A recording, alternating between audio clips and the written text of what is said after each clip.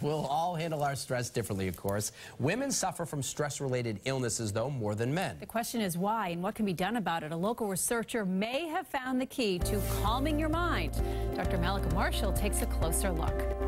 Trying to balance life, home, student debt with work, my children. There's no question that women are juggling more than ever these days. I think women carry a larger burden. And that burden can lead to a lot of stress.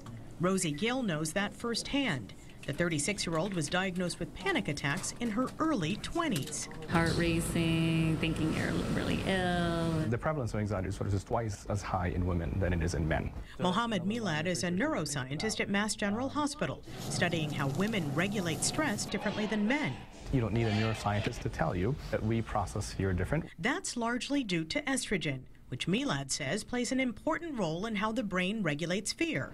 Some areas tell us when to be afraid, while others tell us to calm down. And the area that regulates fear tends to lose in anxiety disorders. Estrogen seems to restore that function, restore that balance. So can giving estrogen to women change how the brain responds to fear? To study that, young female volunteers like this one are placed in an MRI machine and shown a picture of a lamp. When the lamp turns yellow, nothing happens. When it turns blue, she gets an electrical shock to her finger, teaching her to fear the blue light. Later, she's given an estrogen pill to see if she has the same fear response in her brain when faced again with the dreaded blue light. The goal is to find out if estrogen can change how women with certain anxiety disorders, like PTSD, social phobias, and panic disorder, respond to therapy. If we can come up with a way that 4 or 5 pills of estrogen over 6 weeks can make your exposure therapy efficient, and not just for PTSD, but across the anxiety disorders, that's great. Rosie, who no longer gets panic attacks, still gets stressed, but has better coping strategies.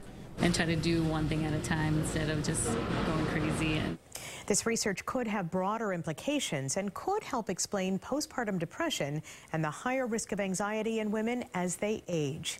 I'm Dr. Mallika Marshall, WBZ News.